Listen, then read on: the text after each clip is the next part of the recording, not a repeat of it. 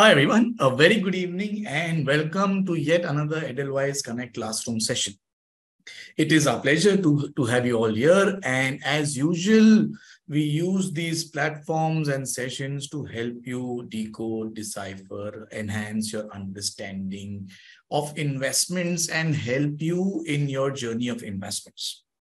Today, the topic that we have chosen is called Decoding and Simplifying Equity Investment Styles. Every fund manager, every active mutual fund scheme follows a certain style of investing. You could call it bias, call it preference, call it investment philosophy, ideology, whatever you want to, but every fund manager follows a certain style. And we, as maybe existing investors, prospective investors into mutual fund schemes, which is managed by this fund management team, I think it becomes very, very important for us that we have an understanding of what is their preferred style. And then check if that style actually fits into my own investment idea or philosophy.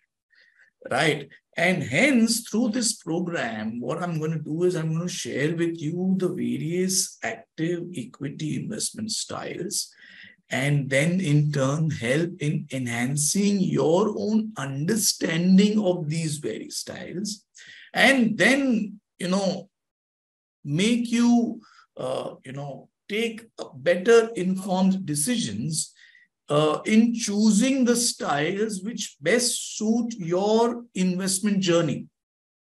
It may not be necessary for us to choose just one single style, right? It could be a combination, and hence, you could even perhaps keep switching depending on what is the current market information that you're reading. How are you decoding the current market situation? And basis that understanding, you could even switch between these styles. But I think the primary thing should be to understand and have a better idea on these styles. So what are these styles? There are predominantly 6 styles that I'm going to talk to you about. We'll talk about what is the market capitalization method of investing. We'll talk about what is the growth method of investing, the value way of investing, what is the momentum way of investing, what is it that how can you invest, or what is it, how quality gets chosen, how can you take benefits of the volatility in the markets, and is there a volatility way of investing, and contrarian. There are these 7 styles, and I'm going to talk to you about all of these.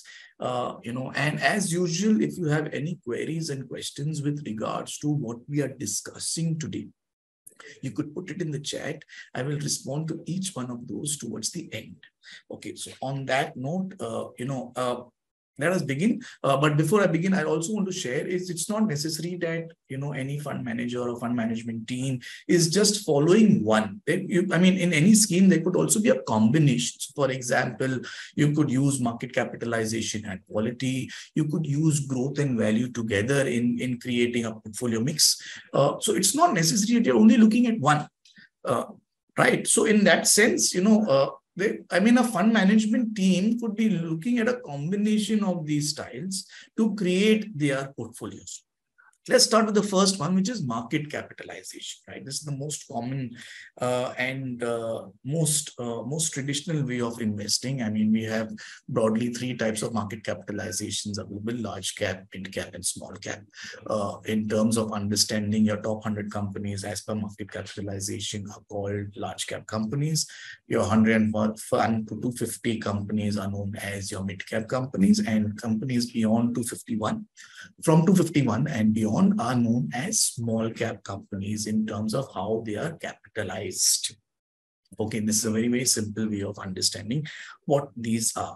Now, obviously, when you dig deeper, large cap companies have a lot more stability in comparison to the mid cap and the small cap companies. They also have some kind of dividend history, so they are more profitable or have a profitable history to show. So that's why large cap stands. Mid caps have stability, have some dividend history, have profits, but they are also, so in terms of return over a long period of time, they've exhibited to show better returns in comparison to large caps.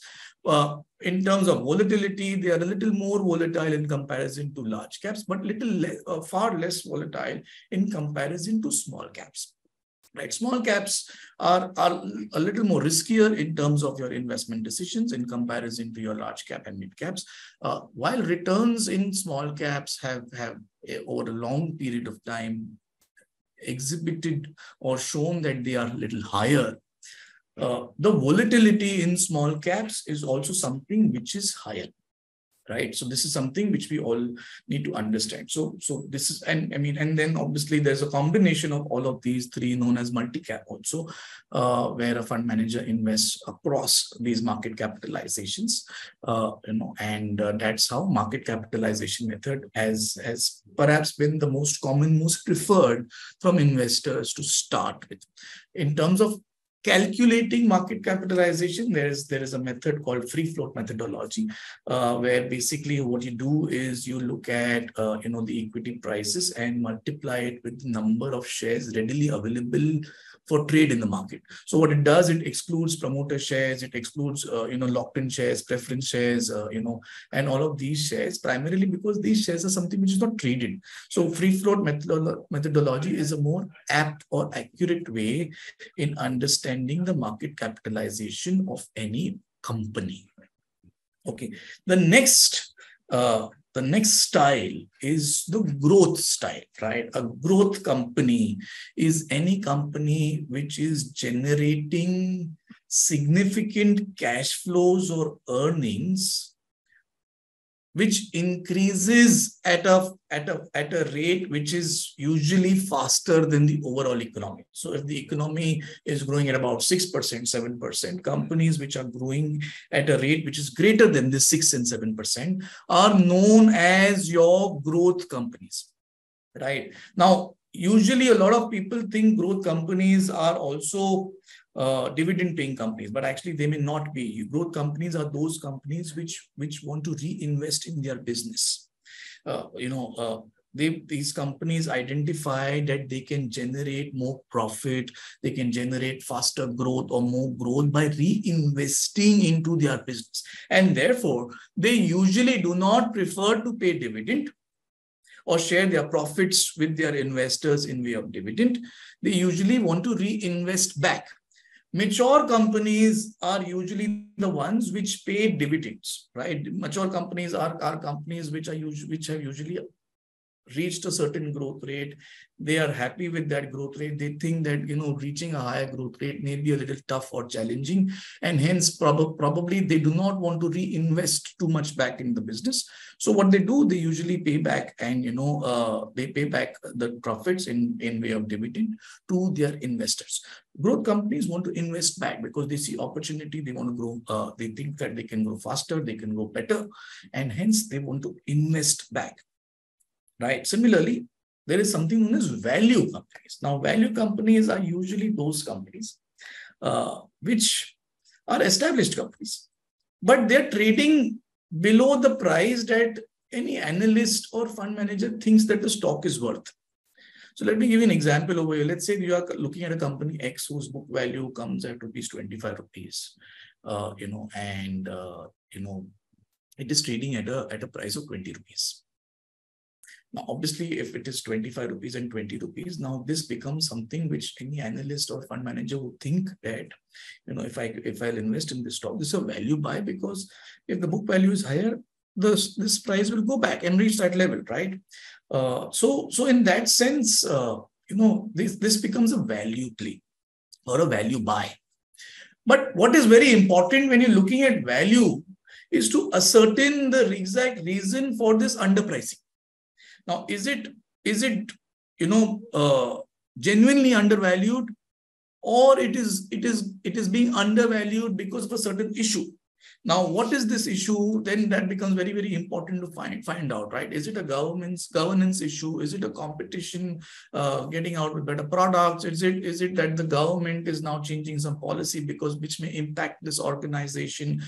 And if these are the issues, then obviously you may not want to get into this thinking it's a value buy just because it is underpriced.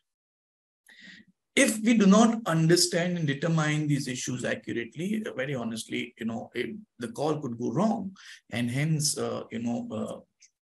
hence you may be stuck with that security for a little longer, or you may also have to incur certain losses. So that's where value also becomes important in terms of understanding of whether what's the reason for this price being lower than whatever is expected, right? In a nutshell, if I were to just differentiate between value and growth, value, as I said, is usually underpriced or undervalued. Prices are lower than the broader markets. Growth stocks are overvalued. So, and hence, as it's undervalued, the price to equity is usually lower in terms of value stocks, and growth stocks show a higher earning rate. Price to earning is lower in value, and in growth it's higher. In terms of risk, value stocks usually are a little less volatile because it's underpriced. It's somewhere not attracting a lot of attention, and hence it also has lower volatility. Growth stocks can have higher volatility in comparison to value. In terms of dividends, like I said, growth stocks usually do not pay a lot of dividends, so it has a very low dividend yield. Value stocks could be having a higher dividend yield in similar comparison. Now, we at Edelweiss, very smartly play both of these, growth and value. We do not gravitate towards any one, that we want to invest in either growth or we want to invest only in value. Our portfolios usually are constructed with a combination of growth and value. So if we see opportunities in growth stocks, we look at that. If we see opportunities in value stocks, we look at that. Just giving you a perspective of how we manage both these. I mean, the reason why I'm elaborating a little more on these is because after market capitalization, I think growth and value are perhaps the most spoken about in terms of the investment style, and hence enhancing our own understanding on what is the play that you are getting into is something which becomes very, very important for all of us as investors. So that's growth and value. Another style which recently has been a lot in the news or has gained certain momentum is the momentum style of investing. Right? It is a style in which you aim to capitalize on a market trend. So you identify securities which is moving up. You have technical data suggesting that this is going to continue, and it's got a momentum where it will keep on moving up, and you invest in those, right? So these stocks or these securities, you identify and you invest, and you identify a peak also when you want to get out of them, right? And it is something which has, like I said, got a lot of interest in the recent past, and something where we as an industry are also seeing a lot more conversations around, right? But what is also important to understand is, when it comes to momentum, any fund management team follows certain rules very strictly based on either technical indicators, based on these technical indicators that dictate their entry and exit points very, very clearly, right? They do not, I mean, over here, then you are not too focused on the fundamentals of the organization, or, or what are the value indicators telling you, primarily because you want to ride the momentum wave, right? It's like, you are betting on a horse which has been consistently performing. So the probability that the horse will win becomes higher. Or you are getting onto a horse which is faster than is running faster than the others, right? So in that sense, you want to get onto the winning side of things, or you want to bet on its winning streak. But there is data suggesting it, so it's not just a pure bet. There is a lot of technical analysis which gets into it. There is a lot of charts which get studied, and basis the norms and the rules that you have set, those securities which fall into these and you see momentum picking up over there, are those securities which the fund management team invests into and rides the wave. So that's how a momentum-based strategy or momentum-based style, actually, it's more like a style, that gets adopted in the markets. Then next is quality. Quality is something which we all talk about and we all get very interested into, right? But quality is an investment strategy which clearly or investment style, which clearly identifies what is that outstanding quality which is separating this particular organization or company from its competition. It could be based on softer aspects like management credibility, or harder aspects like your balance sheet. We look at a lot of factors. We look at some factors in terms of how quality is looked at in subsequent slides. But what is important over here is to understand quality usually means that you are investing in the best in class. Usually your large and established companies are the ones which are called out for its quality, right? What is also important to know where is usually, according to statistics, that extra quality or that outstanding quality, that characteristic that you're seeing remains with a company for about a period of 11 months on an average, right? So what means is that whatever qualitative and quantitative monitoring that you're doing of the organization needs to be done very, very systematically and frequently. It's not as if I have this competitive edge, it's going to stay with me forever, right? If the market thinks that this is how things are moving forward, they will also evolve. They will also adapt, right? So that is why what is seen is that in about 11 months' time, you could lose your competitive edge, or others will catch up, and hence you will have to keep on reevaluating your criteria. Now, what are those factors in quality that people look at? One is market positioning.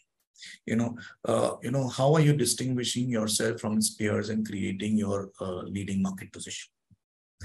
That's one factor. Another one is business model.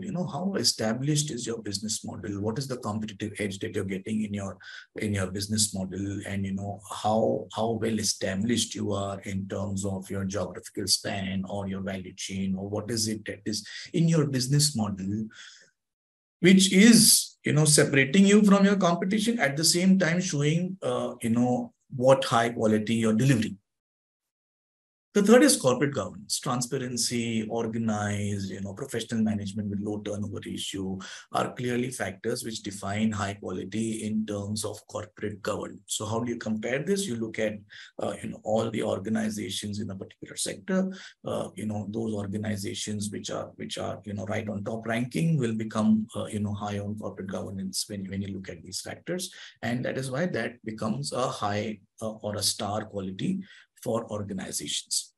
Similarly, like I said, financial strength, how stable is your cash flows, how strong is your balance sheet, how quickly can you generate enough cash flows, if is your operating cash flow exceeding net income, these are some things through which you deliver financial strength. And obviously, if your financial strength is stronger than your peer set, you are obviously doing better, and that can become also a quality indicator.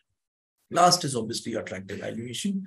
Valuation ultimately is related to quality, and you calculate attractive valuation by seeing if it's a high discounted cash flow or low PE ratio of this organization in comparison to its peer set, and that's how you define a quality organization in any particular peer set. So these are those 5 factors through which a certain quality of an organization in comparison to its peer set. Okay, moving on to another style is volatility. Now, volatility, usually as investors, we all prefer to invest in low volatile investments, right? Even when we are looking at, investing on the equity side, we do not relish volatility to a great extent. But what is also seen is that there are opportunities in high volatile markets which are available to take advantage of. So, so for example, high volatility investing is typically what hedge fund managers do, right? They invest in high volatile assets and they hedge their bets depending on going long or short to create significant returns in the end. So it's not as if, only low volatility works. Even high volatility environment creates advantage and opportunities for investors. So depending on how volatile the markets are, you can also choose to either be in a low volatile or a high volatile investment style. Predominantly, like I said, most of us as investors prefer to be in low volatility, primarily because, it's not something which augurs well with most of us as investors, and it's perfectly fine. Not saying that you should do this, but all that I'm saying is that this is also a style, and high volatility also presents opportunities, which there are certain fund management teams, fund management analysts, fund analysts or certain schemes which take benefit of that high volatility to create certain returns for its investors. So that's also available. Right. And the last style that I want to talk to you about is this contrarian style, right? I mean, this is something which I'm sure a lot of us perhaps have read about. It's about going against the market tide. So simple way of saying this is buy when others are selling, sell when others are buying. Very honestly, it's a very, very difficult thing to do, right? I mean, when you're going against the tide and everyone is saying we should buy, there's a lot of noise around it, maybe, and you're thinking of selling. It's very difficult. But what this also does is you're bucking the trend, you're breaking your biases, of following everyone, and joining the bus, you're doing your own thing. But yes, this requires a lot of discipline. And it requires a lot of patience. It requires a lot of resistance from you to cut the noise from the market, to adopt and adapt a contrarian investment style. It works for a lot of people, who have the discipline to do it. But what is also important to remember is a lot of times, contrarian investment managers get early on the opposite side of the trend. So if there was an opportunity which was available, they perhaps are not gauging it or timing it correctly. That's a practical challenge for a contrarian style of investment too, right? So being contrarian can be rewarding, but is often also called as a risky strategy because it may take a long time for your strategy to pay off. So in that sense, you need a lot more patience, you need a lot more discipline to be a contrarian investment a manager. But yes, it's paid off for a lot of people who have been in the markets. It is not something which doesn't pay off. It requires a lot more patience. That's all that is there in the contrarian style, right? So these are the 7 styles. So we spoke about market capitalization, we spoke about growth, value, momentum, we spoke about volatility, we spoke about quality, we spoke about the contrarian style. And like I said, there are schemes which adapt and adopt, more than one. So you could have a large cap focused on quality. You could have a mid cap focused on quality. You could have a combination in growth or value, like I said. You could have, momentum with growth. For example, that can also be a style amalgamation in terms of investments. So there could be a combination of these also, which is being put into action to create a portfolio. becomes very, very important for us to understand this. I mean, how do you understand this? Very honestly, if you have a financial distributing partner or an advisor, they would be someone who will tell you about this. If you are a DIY, it may be a little challenging because this information is something which you would have to, talk internally to the organization to have an understanding of, what's the strategy, and, you'll have to look at the keywords being used in order to have an understanding of what is it the style that is being adapted and adopted in a particular scheme. So that's something which is something which we will all need to do. So this is what I had for all of us. Anyone with any queries or questions, I'll be more than happy to take them and respond to your queries and questions. Okay, so I already have a question. Is Edelweiss small cap fund investing our funds in growth or value? Like I said, we adapt a style which is a combination of growth and value. So in that sense, we do not look at only one, that we only want to do it. We only want to invest in growth companies, or we only want to invest in value. We look at opportunities across growth companies, opportunities across value companies, evaluate both without having any strong bias towards anyone. So we look at a combination of both. I hope that answers your question, sir or madam.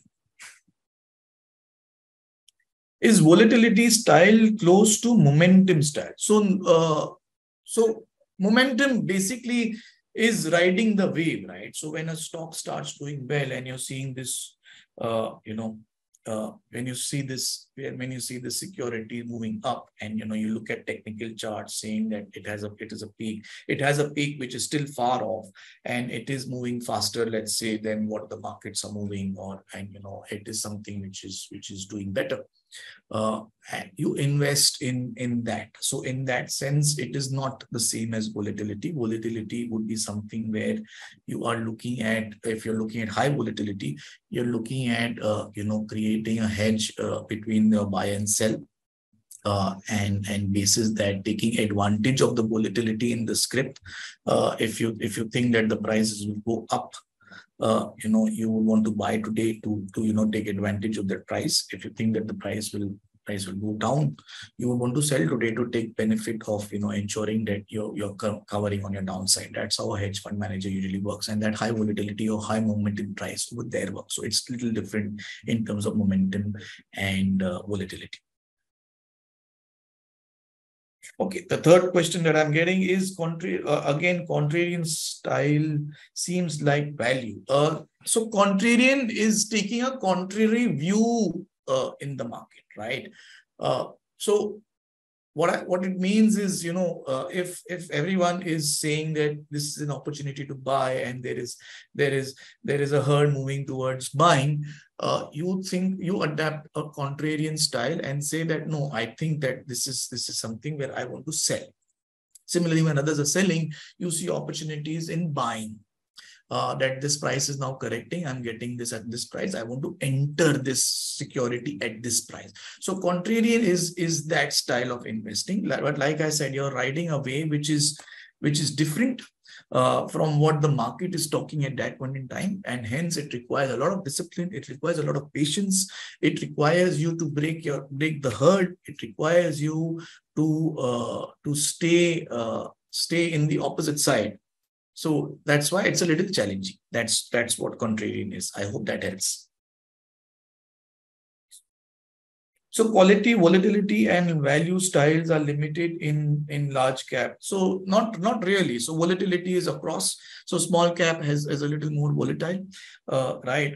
Value can be something which can be derived in mid cap also, in that sense. And quality is something which I think you would associate more with larger players. So in that sense, they're all different styles and not only restricted to Nifty 100. Okay, any other questions? There's a question which is asking what are the good funds to invest now in present market. I think there is no one size fits all.